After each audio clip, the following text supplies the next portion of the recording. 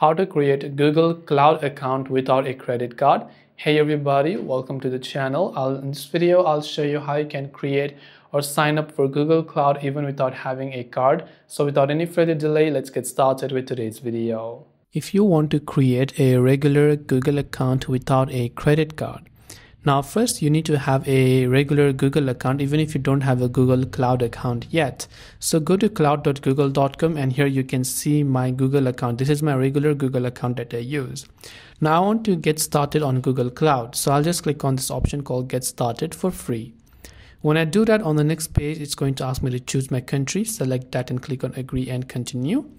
Then again, after you've done that, on the next page, it was going to ask me to try to use Google Cloud for free because for a couple of months, I can just use my account.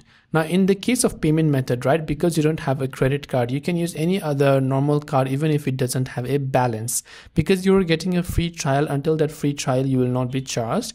Or you can use a demo payment method. So let's say depending upon the country, if you choose United States, just type in United States, the example credit cards, right? So you'll find many card details that you can use, which is like test credit card. So you can go ahead and enter that instead in this payment method and click on the start free button. And once done, your Google Cloud subscription will start for absolutely free until the trial period. So I hope the video helped you. If you have any questions, feel free to leave them down. Thanks for watching and see you soon in the next video.